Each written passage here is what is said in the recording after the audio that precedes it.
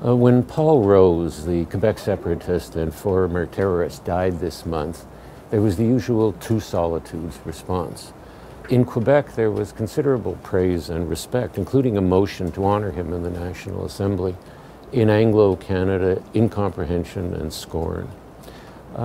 I think what we've never fully grasped is the way the radical and at one time violent wing of Quebec's independence movement was equally committed to social justice.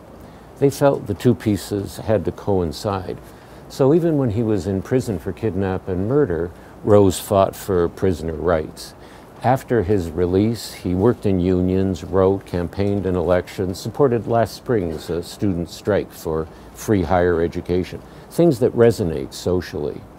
So his kind of separatism, minus the violence, still has an appeal, especially compared to the Parti Québécois versions with their petty language manias.